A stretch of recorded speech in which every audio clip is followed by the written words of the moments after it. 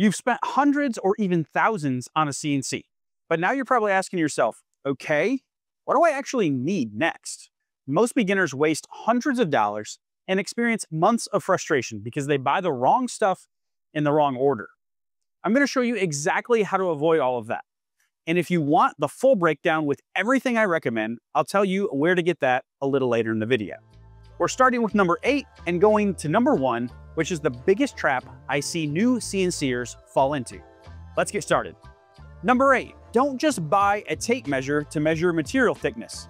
This feels like a tiny mistake, but it ruins more beginner projects than almost anything else. Measuring your exact material thickness is vital for successful carves, especially with V-carving. If you're too shallow, your design loses details and looks washed out. If you're too deep, it looks like a 3-year-old took a marker and couldn't stay inside the lines. And it's just not V-carving. Your profile cuts rely on accuracy as well. Too shallow and your project won't cut out. Too deep and you're carving a beautiful outline straight into your wasteboard. This isn't DIY woodworking where you can give or take a 1/4 of an inch. With CNC, even being off by a 1/16 can ruin your project, your bit, and your day. A $20 set of calipers fixes this instantly, so don't skip this step. Number 7, don't buy every clamp and hold down system first. This one is definitely controversial because everyone has their own preferences. But let me tell you, I wasted a ton of money on clamps I never used. I bought T-Track and ended up hating it because your clamping system changes every time your material size does. One time your clamps reach and another time they don't. And worst of all, I broke bits on clamps that stuck up higher than my workpiece. That one hurts 3x. The damage to the bit, the damage to the clamp, and the damage to your pride. The truth is, the simplest and safest solution is the best one, which is wood screws. They're cheap, they're easy to get anywhere, and they hold your material better than almost anything else when you're first getting started. Number 6, don't skip basic safety gear. Before we even talk CNC safety, remember this.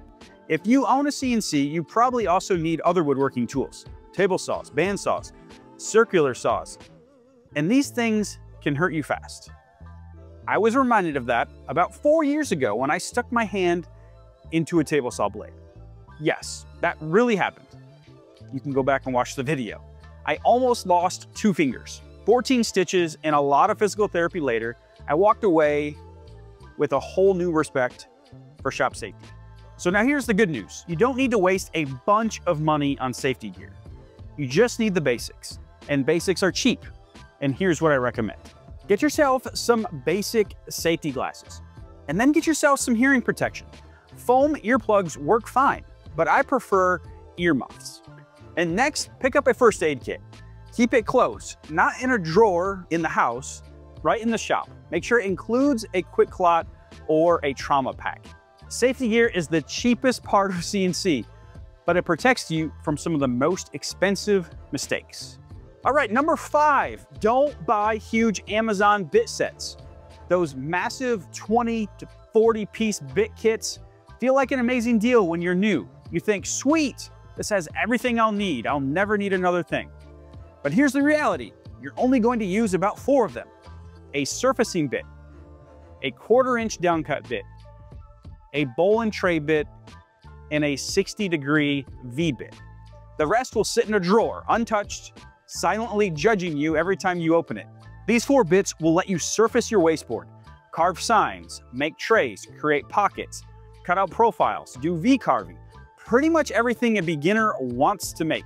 So instead of blowing money on a 30-piece kit you'll never touch, start with the essentials. So the money saved here can be put towards things that you actually are going to use and benefit from in your shop.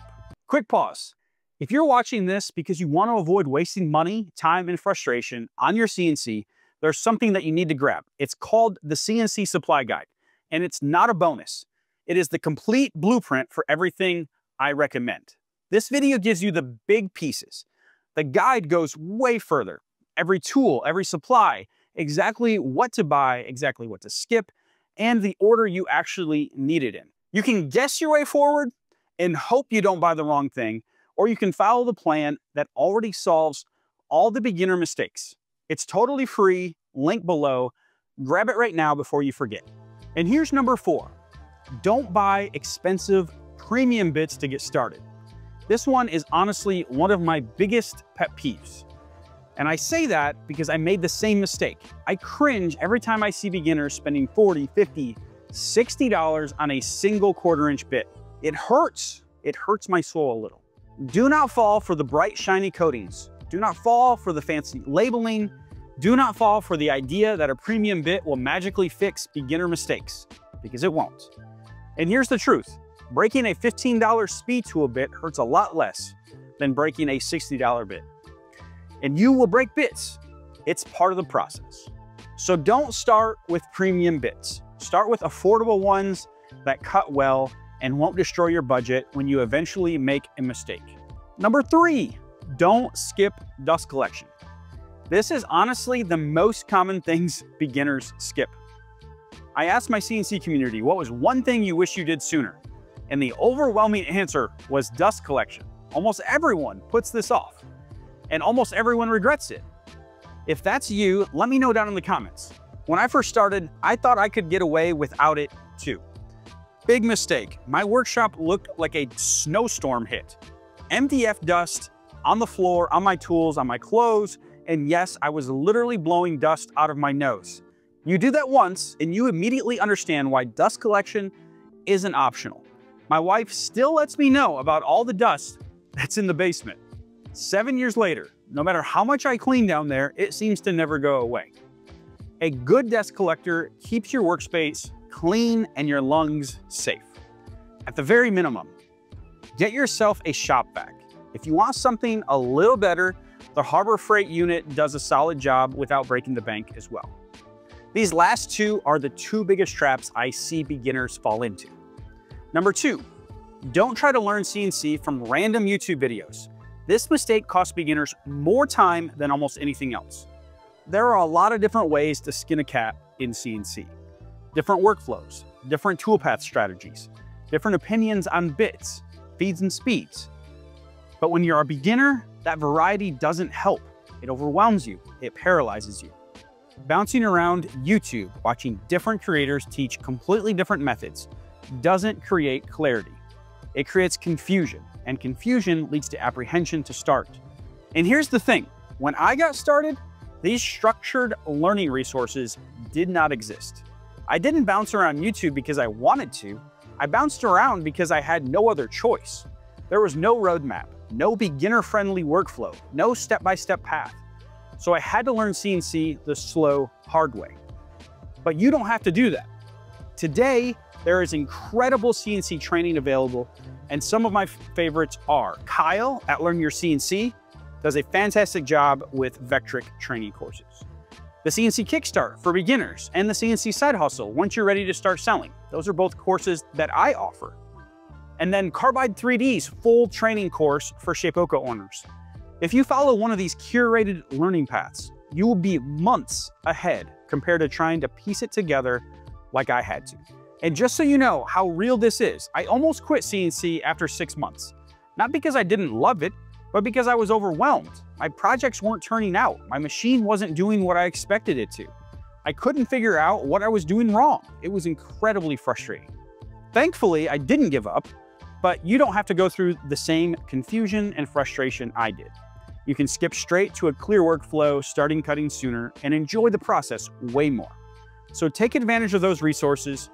Don't try to learn CNC one random YouTube video at a time. Trust me, I've already proved how painful that path is.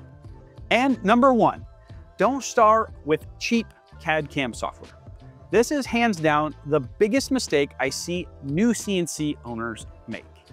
And it's one that creates the most frustration, the most wasted time, and honestly, the most people giving up before they ever get started. A lot of beginners think starting with free software like Fusion 360 or FreeCAD is the smart move. But here's the truth nobody tells you. These programs are brutal for beginners. On a difficulty scale of 1 to 10, they aren't a 10. They're an 11. You didn't spend thousands of dollars on a machine just to sit at a computer for hours trying to figure out why your pocket toolpath refuses to work. And worst of all, you might start convincing yourself that CNC isn't for you. If you want the fastest path to making real projects, I recommend starting with Vectric. Not because I'm trying to sell you anything, but because it actually works for beginners. It's intuitive, it's predictable, it doesn't fight you, it lets you focus on creating, not troubleshooting. And if you're using a Shapeoko, Carbide Create is also a solid starting point as well. I used it for my first 2 years, and it absolutely gets the job done until you get your feet under you. Don't start your CNC journey with software that makes everything harder. Start with software that helps you succeed so you can actually enjoy the machine you invested in. All right, those are the biggest mistakes I see beginners make, and the same exact ones I made when I was getting started. Avoid them, and you're gonna save yourself a ton of time, money, and frustration. If you want the full list of everything I recommend for CNC beginners, the CNC supply guide is linked below. It's free, and it will save you a ton of money and frustration.